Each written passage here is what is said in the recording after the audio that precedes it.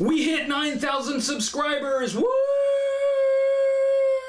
Thank you for helping the channel reach another milestone. This means there are still a lot of people who remember and love G.I. Joe. I hope you will all find a home here. I want to thank each and every one of you 9,000 people for joining and staying with the channel. Thank you, thank you, thank you, thank you, thank you, thank you, thank you, thank you, thank you, thank you, thank you.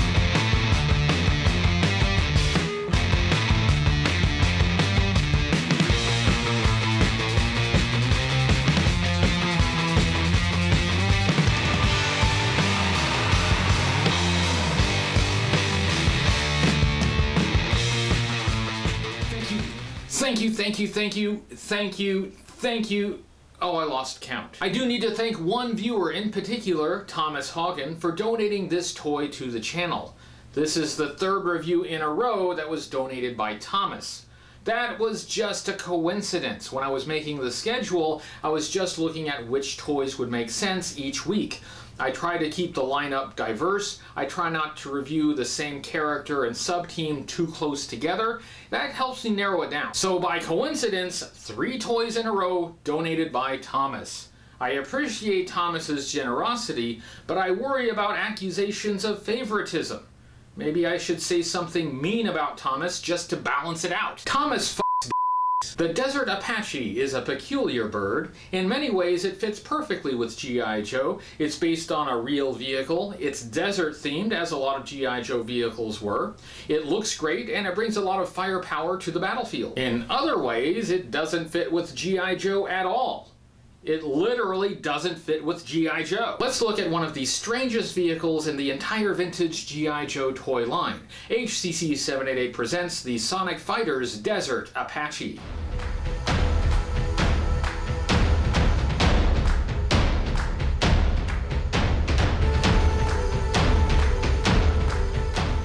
This is the 1992 G.I. Joe Sonic Fighters Desert Apache AH-74. This vehicle was introduced in 1992, and it was available in 1992 only. It was discontinued in 1993. To my knowledge, this is the only version of this vehicle ever introduced in the G.I. Joe line, vintage or modern. The name Apache comes from a group of Native American tribes. The Desert Apache is based on a real-world military helicopter, the Boeing AH-64 Apache.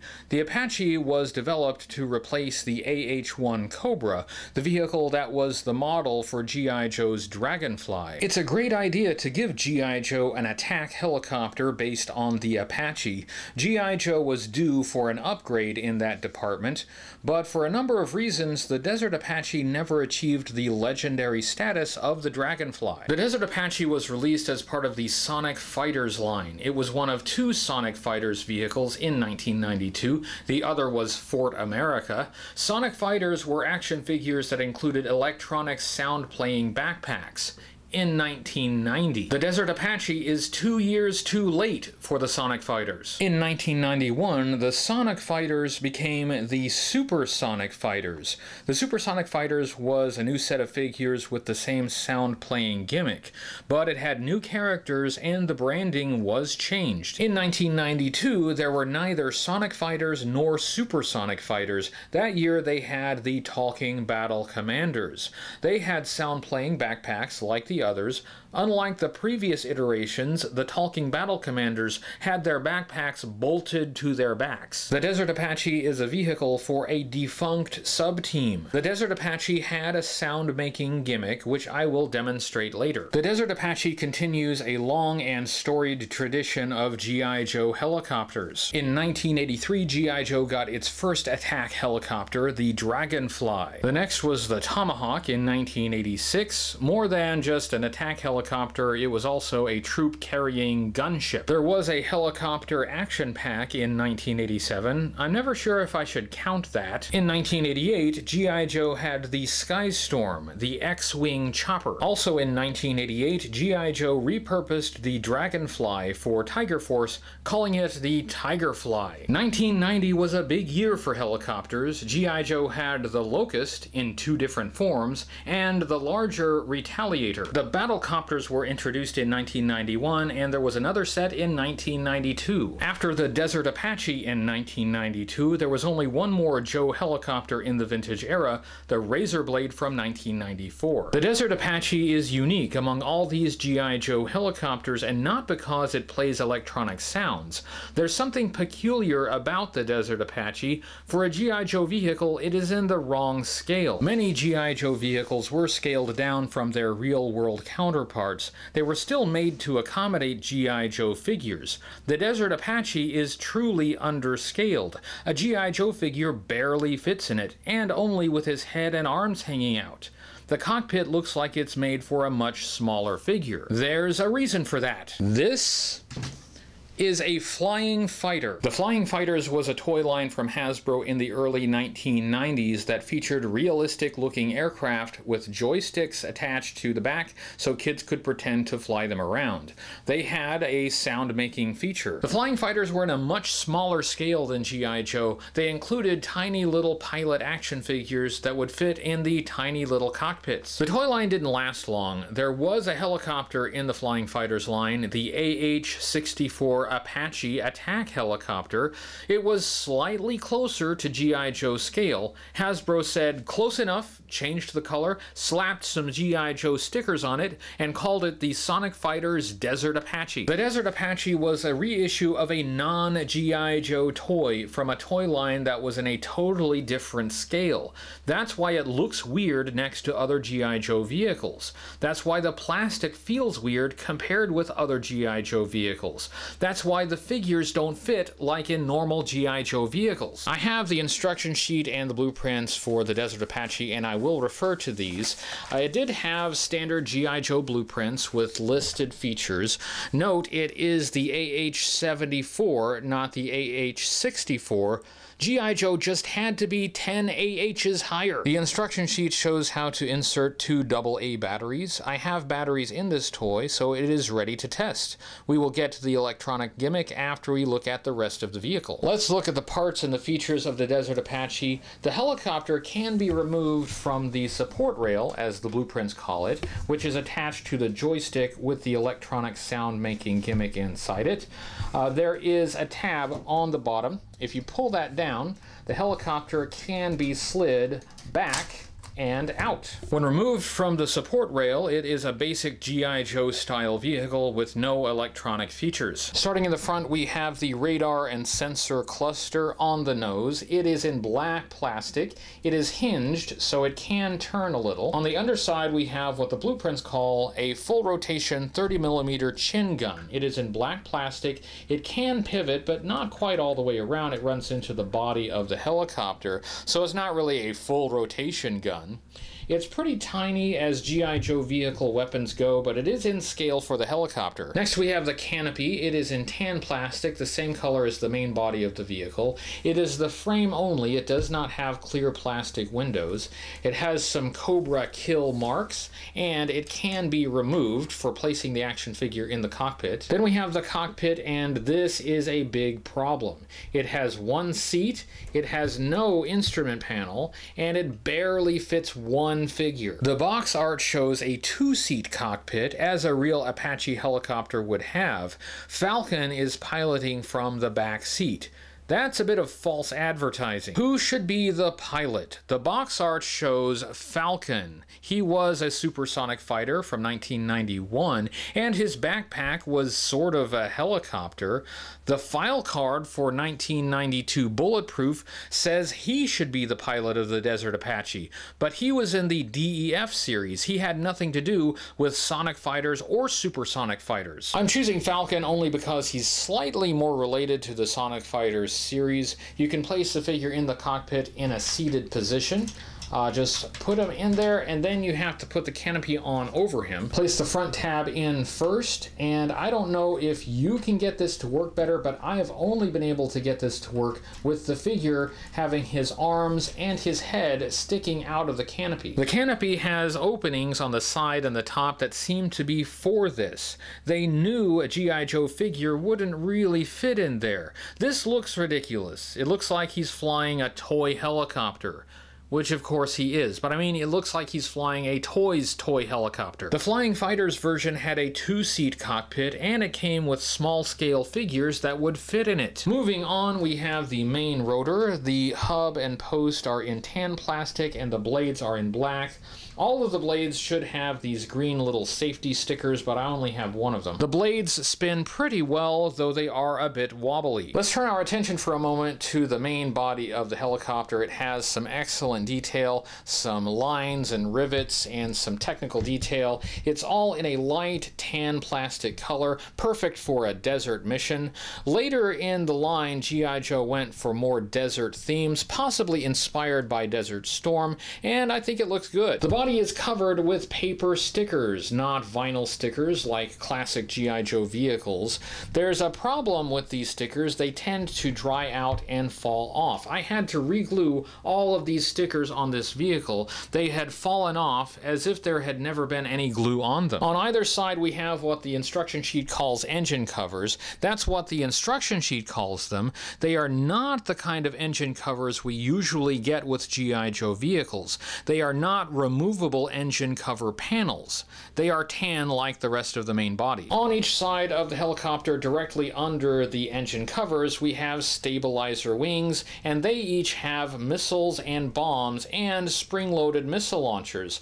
These spring-loaded missile launchers make it feel a bit more like a 90s G.I. Joe vehicle. On the end of each stabilizer wing, there is a spring-loaded missile launcher.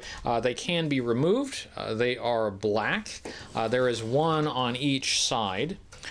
They can fire these neon green missiles. There are 4 total green missiles, 1 for each launcher, and 2 more that can be pegged onto the wings. These black missile launchers and the missiles were copied wholesale from the 1991 Heavy Duty figure. It's the same missile launcher, but in black plastic instead of green. It even pegs on in the same way, and the green missiles appear to be identical. The extra missiles can peg into the underside of the wing. Oddly enough, the underside of the wing has a dumbbell-shaped slot, like a regular G.I. Joe missile. But these missiles don't have a peg for that. You have to just slot in one of the fins. You can place the missiles into the launcher with the flat rail to the side, press back until it clicks. Then you can place the missile launcher on the end of the wing. It can slot in like so. Then you can take aim at our favorite target, Dr. Mindbender. The trigger for the missile launcher is in the back. You just take aim and fire. Okay, that was really weak. Let's try it again. Press it all the way back, and can we get a little more energy out of it this time? It's a good thing we have 4 shots because Dr. Mindbender is proving not to be an easy target. Let's try a 3rd time. Dr. Mindbender, you're going down. Last chance. I can't believe we can't hit that guy. Let's see if we can take him out. Dr. Mindbender, you're going down. In addition to the missile launchers and the missiles, each wing has a cluster of black bombs. The bombs are on a rack. The racks have dumbbell-shaped pegs that actually fit in these slots on the underside of the wing, so you could put them in any slot. Each rack has a cluster of 4 black bombs. Each one has a dumbbell-shaped peg that goes right through it, like a regular G.I. Joe missile, so they can be removed.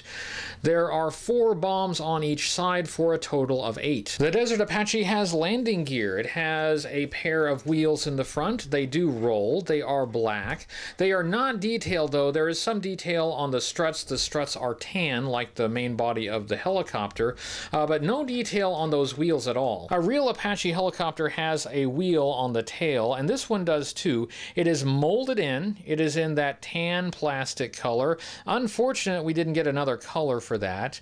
It is in a raised position, but it does function. The helicopter will rest on it. The tail itself is quite long with G.I. Joe livery and stickers that say Airborne with what looks like a Native American shield and eagle feathers. I'm not loving the lime green color they went with on these stickers. That's definitely more like a G.I. Joe vehicle from the 90s than a flying fighter. They could have gone with a different color, maybe brown, to complement the tan. It has a tail fin with a tail tail stabilizer, United States and American flag stickers. On the port side of that tail fin, we have a tail rotor, and it's two separate pieces. They do not lock together, so they do spin independently, and maybe that's by design, but I just think it looks odd. On the underside of the tail, we have some tabs, and that's for placing the helicopter in the support rail. The support rail itself is in that tan plastic, and attached to it is a black joystick with a battery compartment and the electronic components inside it. The joystick has a green button on the top. This appears to be a standard Flying Fighter's joystick, unmodified for G.I. Joe. By squeezing these tabs on the side, the joystick can be removed from the support rail, and here it appears to be a standard Flying Fighter joystick that you could probably put on other Flying Fighters. Yes, that's exactly what it is. It is an unmodified Flying Fighter's joystick. To place the Desert Apache on the support rail, just line up those slots and press it forward until it latches. That makes me a little nervous. I feel like this plastic is maybe just a bit too delicate for this latching mechanism, but so far it has connected and disconnected without any problem. The joystick allowed kids to fly the helicopter around and pretend to be piloting it, and that's cool. That's really not a bad feature. The underside of the joystick that attaches to the support rail has a speaker, and it has a battery compartment and cover. Just slide that forward. It takes two AA batteries. This control stick produces three sounds. It has a helicopter engine sound that runs constantly as long as it is switched on. It starts slowly and then builds up speed. To activate the other two sounds, you use the missile on the top of the joystick.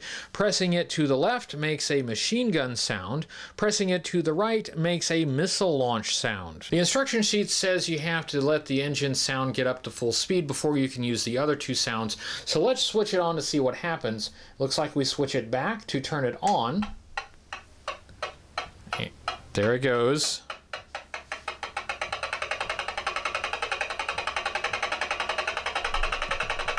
Okay, the helicopter engine sound is up to full speed, and it's super annoying. But let's go ahead and do the other two sounds. Let's press this top button to the left for the machine gun. Machine gun sound, and to the right for the missile launch.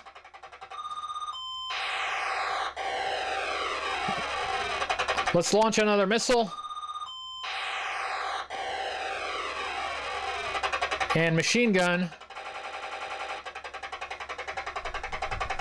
That helicopter engine sound gets annoying really fast, and it does not stop as long as the thing is on. There. That's enough of that. I'm not a big fan of noise-making gimmicks. I know some kids liked this stuff, but it was never my thing. The helicopter noise gets annoying really fast. Unfortunately, you can't use the other sounds without also hearing that incessant clicking. Looking at the Desert Apache's media appearances, it doesn't seem to have any. It was not animated, and I can't find any appearances in the comic book. Looking at the Sonic Fighters Desert Apache overall, this is such a strange vehicle, it's hard for me to wrap my head around it. I maintain it's one of the strangest G.I. Joe vehicles in the entire line. Yes, the Pogo was strange, and the Buzzbore, but this vehicle is strange because it's not a G.I. Joe vehicle. On its own, it looks great. It's a nice model of a real Apache helicopter. It has some nice features. The desert color is cool. I wish the missiles weren't neon green, but I can live with them. When you put a figure in it, though, it all goes awry. It's very obvious this vehicle was not made for G.I. Joe scale figures. The joystick attachment is kind of fun. The electronic sounds are fun for about 2 minutes. You can remove the joystick and ignore those features, and that's good. It's a gimmick that does not get in the way of normal play. How do I rate this toy? Do I rate it as a Flying Fighter toy or as a G.I. Joe toy? As a Flying Fighter, it's awesome. It's a faithful reproduction of an AH-64 Apache. I want the Desert Apache to fit in G.I. Joe because I want G.I. Joe to have an Apache helicopter in its arsenal. Rating it as a G.I. Joe toy, it comes up short. Literally short. It's too small. It doesn't fit. It looks less cool with a figure in it. So it lands in the middle tier, I guess. It seems like everything is hitting the middle tier lately. The Desert Apache is too cool for the bottom tier and too weird for the top tier, so there you go. That was my review of the Desert Apache. I hope you enjoyed it. Thank you again to Thomas for donating this toy, you f***. If you like this video, please consider giving it a thumbs up on YouTube, subscribing to the YouTube channel, hitting the notification bell, and sharing it with your friends. You can always find me on social media, on Twitter and Facebook, and I have a website, HCC788.com. Thanks as always to my patrons. Their support is invaluable. They help keep this show going. If you like G.I. Joe, and you like these videos, and you'd like to help me make more of these videos, please consider supporting the channel on Patreon. You can get some special perks and even find out how to decode the secret messages you see in these videos. Like that one right there. Thank you to each and every one of you 9,000 for joining me on this journey as a G.I. Joe fan. I'll see you next week, and until then, always remember, thank you, thank you, thank you, thank you, thank you, thank you, thank you, thank you, thank you, thank you, thank you, thank you, thank you, thank you, thank you.